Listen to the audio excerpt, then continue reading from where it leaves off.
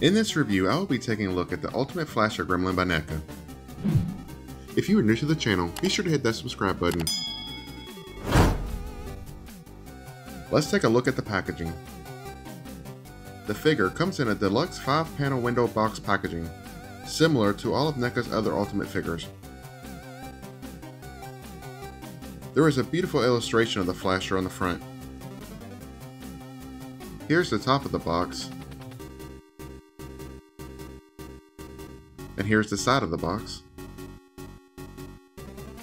Turning around to the back, there are images of different gremlins you can recreate using the included accessories. At the top is a little read-up. Opening the box, there is a huge image of the Flasher Gremlin on the inside panel. And here's the figure and accessories inside the package.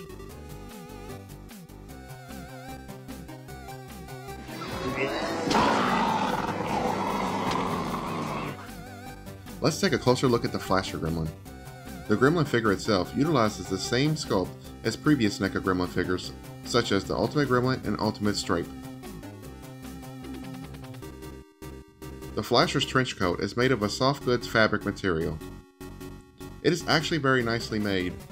The inside of the trench coat is like a silk material. On the outside, there are buttons sewn on each side, and there's even a belt. If you choose to do so, you can tie the belt to keep the coat closed. The coat does not hinder the arm articulation. Now I must talk about my biggest gripe with the coat, and that's the difficulty of getting the Gremlin to hold it open.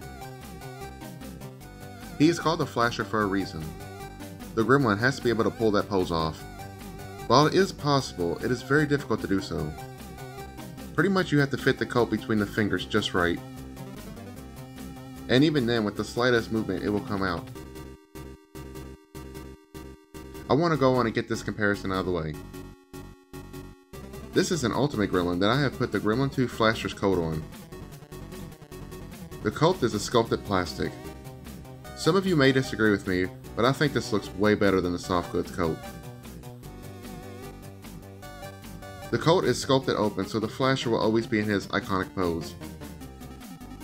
But that is my opinion. Leave me a comment and let me know what you think looks better.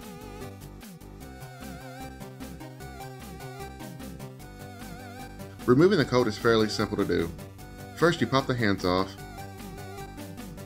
and then pull the arms back, and finally pull the coat off. Here's a better look at the jacket off the figure.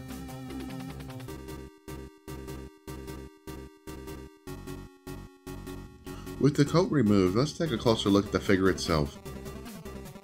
The figure looks like it came right out of the film. The sculpting work and paint are amazing. All the little spikes on his head are painted. The ears. Even the inside of the mouth is painted and sculpted nicely. Moving down to the torso, the design on the chest. The stripes on his hands and arms are painted. And moving down to the legs, the thighs are painted and even the feet.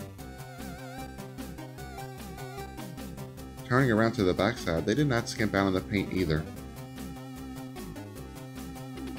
The back, and even the backside of the ears have painted designs on them. This is just one amazing figure. Moving on to the articulation, the jaw is articulated, so it can open and close. The ears can rotate and hinge backwards. The head is on a ball joint so it can rotate and move up and down. The neck is able to move around. The arms can move up and down. The elbows can move in and out. The hands can rotate, and while there is a hinge at the wrist, mine is too stiff to move, and it feels like it's going to break when I try. He has a torso joint that allows movement forward and backwards, as well as rotates side to side. The thighs are more stiff, but they can move slightly and rotate. The knees can bend forward and back. And finally, the feet can move and rotate. Here are the sunglasses. They are black with tinted see-through plastic for the lenses.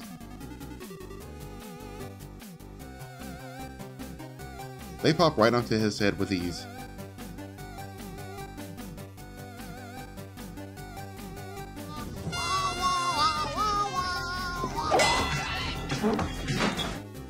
What's great about the Ultimate Flasher Gremlin is that it comes with accessories to recreate other gremlins from the bar. Here are two based off the clip I just played. Up first is the mallet. It is sculpted and painted beautifully, with all the little cracks in the wood. Here is the alternate right hand that is capable of holding the mallet. It is more of a closed-fisted hand. When using this hand, getting the figure to hold the mallet is no problem at all. It just slides right into it. Up next is the fedora. Once again, it is sculpted and painted very nicely. It looks like actual brown leather. On the underside, there are indentions where the hat can fit snugly onto the figure's head.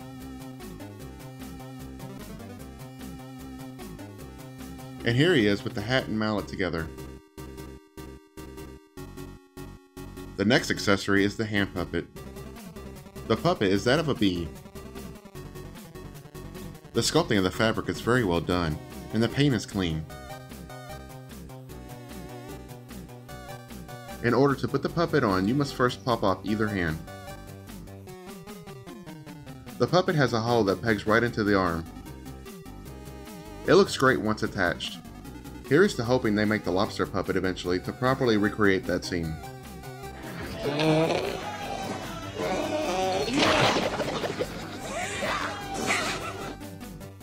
Next up are the accessories to make the poker player gremlin. First up is the poker visor. The visor is red in color with a black strap. It is a little warped out of the package, but it is made of a gummy plastic. To get the figure to properly wear the visor, you must put the strap under the chin and pull up over the face. It is a little difficult, but the gummy plastic will stretch, and once it is on, it is a snug fit.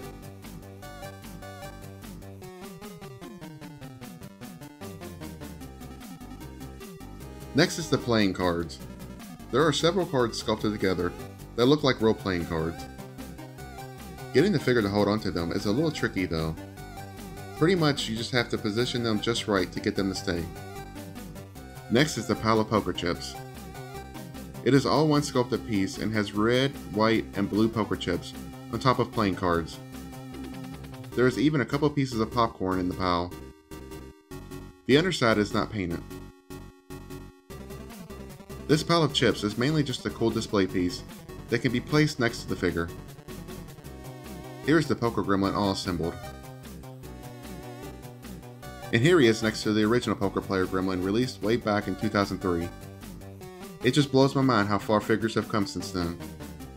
For fun, let's take a look at the new figure with the old figure's accessories. The next accessory is the bow tie. It is solid black in color. Like the poker hat, it is made of a gummy plastic as well. In order to put the bow on, you must first pop off the head, then slide it over the neck, and pop the head back on. Due to the dark skin tone of the gremlin, it is kinda hard to notice the bow tie.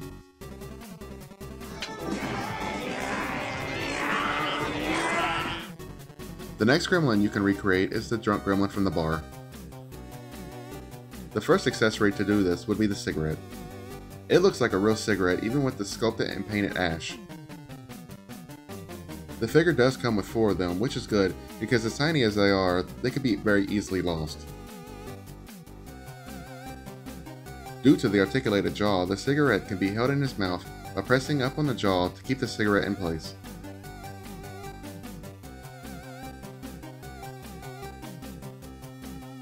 For a comparison, here is the cigarette next to the cigarette that came with the Gremlins 2 Flasher Gremlin. I personally like the old one way more. The next accessory is the beer mug.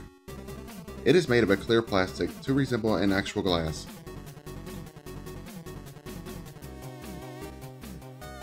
The beer itself is a separate sculpted piece that can be removed so that you can just have an empty glass. Getting the figure to hold it is fairly easy.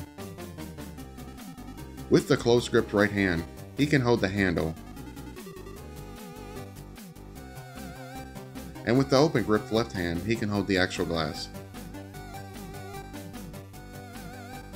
Now let's compare the Ultimate Flasher to some other figures. First up is the Gremlins 2 Flasher. Next is an Ultimate Gizmo. And for fun, here's Flasher next to an original 1984 LJN large stripe figure.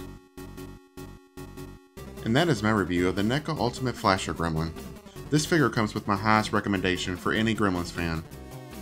Once again, if you're new to the channel, be sure to hit that subscribe button, as well as click on the notification bell so you don't miss out on any future videos. Hit that like button if you did enjoy this video. And follow me on social media, links are in the description below. And sharing this video is much appreciated. Thanks for watching.